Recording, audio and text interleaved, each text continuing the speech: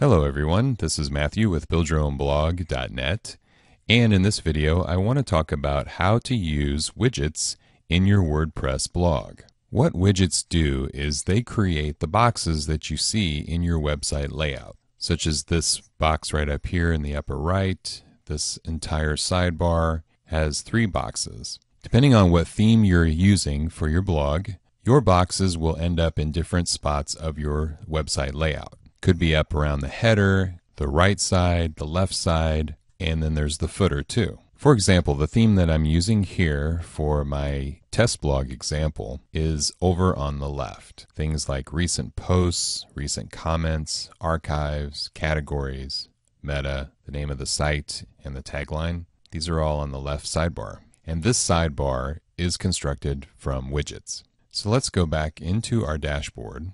And then we'll hover over Appearance, and then click on Widgets. So you'll notice in your Widgets section that WordPress will automatically install these widgets in your primary sidebar. Some themes that's going to be on the right, other themes that's going to be on the left. If there's a particular category you don't want in your sidebar, you can just click this down arrow and then click Delete.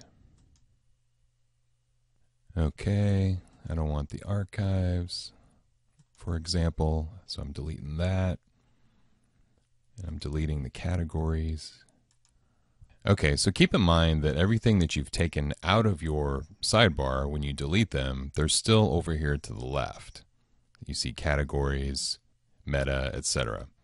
So let's suppose you want to add something into your sidebar for the first time, or you decide you want to put something back in that you took out. All you need to do is hover on the category like meta here, and you want to drag it over into the primary sidebar and release it. So now meta is back in the sidebar. Okay, so as you can see here in the main sidebar that appears on the left, right now the meta, recent posts, and search are the 3 categories. So you click Save. Okay, now let's go to the front end of the website. And as you can see over here in the left sidebar, those 3 categories are here: recent posts, meta, and recent comments. Okay, so if I wanted to put the archives in my sidebar, I just take it,